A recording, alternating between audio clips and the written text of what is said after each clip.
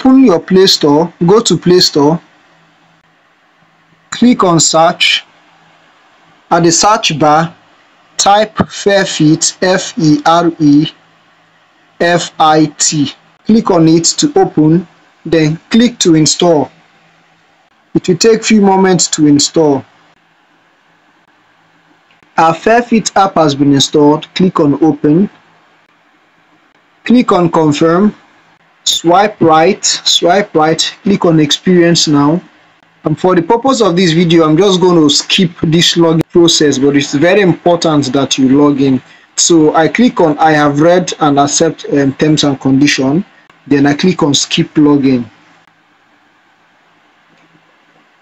Then here I click on allow FareFit to access this device location while using this app. Then I click on determine and allow FareFit to find and connect. Allow. Click on determine. Then come down to here, you see FareFit. Click on FareFit. Click on allow notification access. I am using a Redmi device, and that is why you are seeing this danger pop-up, but it doesn't mean anything. If you're not using a Redmi, you probably might not get this notification. So you come down here and click on I am aware of the possible risk and assume all possible consequences vulnerability. Click on OK. Then you go back to your application. Then come to this mine. Click on mine. You see add device. Click on add device. Then ensure your Bluetooth is turned on. Turn it on. Click on allow. Okay, it has found out the smartwatch. You click on smartwatch. Now it has binded completed. Allow log. Click on just allow every notification it gives you. Ensure to allow everything. It's connected with our smartwatch and also connected to watch call. However, if yours does not connect directly to watch call, what you should do is you come down to your Bluetooth settings and go to Bluetooth.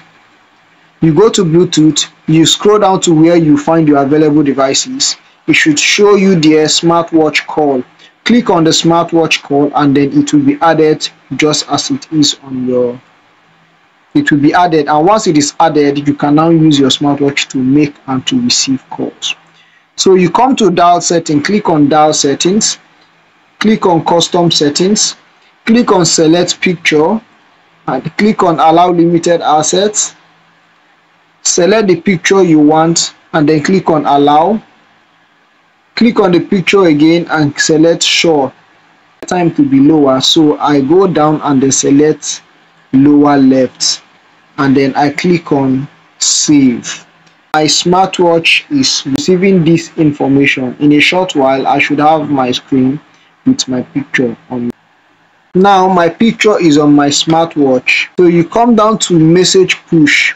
Now you select which of the messages you want to receive. You know, when you select them, that is what you select is the messages you're going to receive the notifications for. And that is probably that for now. When you click on find device, it will enable you to find your smartwatch just in case. This is how to bind your smartwatch with your Android phone.